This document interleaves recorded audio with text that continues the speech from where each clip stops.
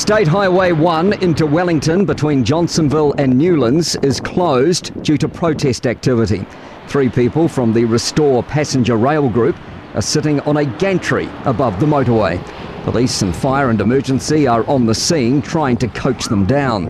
News Talk ZB's Azaria Howell is also there. They've got a big sign above traffic saying, "Michael Wood, we need to talk," who is obviously the Minister of Transport.